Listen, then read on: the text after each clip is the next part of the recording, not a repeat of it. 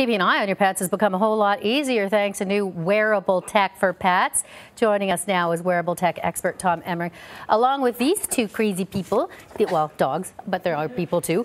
Maya, she's my younger, shaved golden, and Harley, my senior, shaved golden. Well, I'm glad that we have them here in the studio today. Wearable tech has gone to the dogs literally in the studio. Fido is getting connected, and I brought in with me 3 pet wearables to talk about. The first one I want to talk about, Maya is actually wearing. It's called Fitbark. It's this cute little bone that is snapped to the side of her collar that you can see here. I have one here that you can see. And if you're used to a Fitbit or a Jawbone or a Nike Fuel Band, you'll be used to Fitbark because Fitbark is basically an activity tracker for your dog. So you can see here that I have Harley's profile up on the application.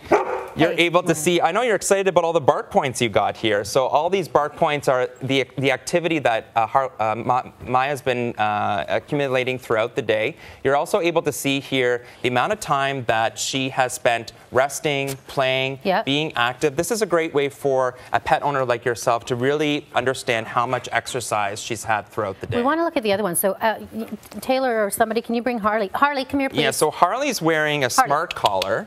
And this smart collar is also for health. What's great about this smart collar is that it tracks a lot of different vitals. So you see this purple collar here, the device is at the top, and it tracks temperature, respiratory, heart rate, activity, and you can see here in the application, we don't have Harley's actual data, but you can see that you're able to quickly ascertain whether or not your dog is in a healthy zone for temperature. So that'll track that as they move? Yes, and you can track it from home because it's on Wi-Fi.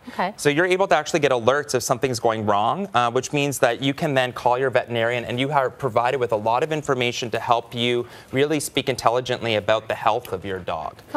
And the last device that I brought in is not a health tracker, but it's actually a GPS tracker. So outside of health, the other thing that you really want to focus on is where is my pet? Is he or she getting lost? So this is the Tractive GPS tracker.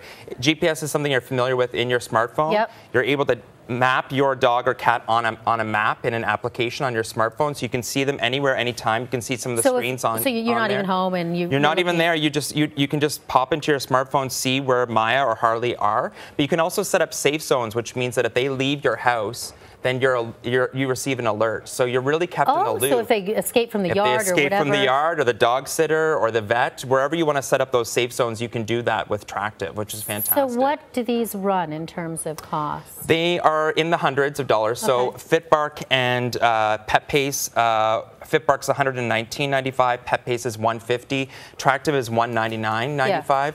Fitbark is just a one-time fee. The app is free, but the other 2 that I'm showing off today have annual or monthly subscriptions to access the data. This is fascinating. This is fascinating. Yeah, it's the next step, though, right? We've been wearing it for a while. We have been, and you know what? Dogs actually have implants, so they're arguably one step beyond us. So, you know, wearable should be pretty easy for them. Thank you. Thank you so much.